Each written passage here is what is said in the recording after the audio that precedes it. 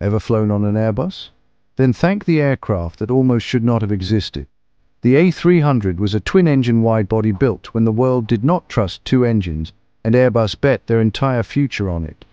Back in the 1970s, long-haul meant 3 or 4 engines. That was the rule, that was the religion.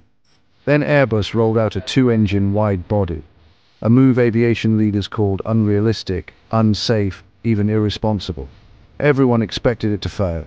Instead, it reshaped the industry. The A300 arrived with tech no one else had. Supercritical wings, decades ahead of rivals, advanced high-lift devices, a wide-body cabin with narrow body-style cockpit philosophy, and fuel systems that finally proved two engines were enough for serious range.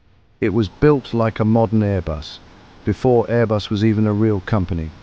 And here is the twist. The A300 did not just succeed, it created the Airbus you know today. It forced airlines to trust twin-engine efficiency. It inspired the A310, A330, A340, A350, even the A320's philosophy. It became a cargo legend. And it proved a small European startup could challenge Boeing's dominance. So was the A300 revolutionary, or a risky experiment that got lucky? Did Airbus change aviation, or did the A300 arrive decades before the world was ready?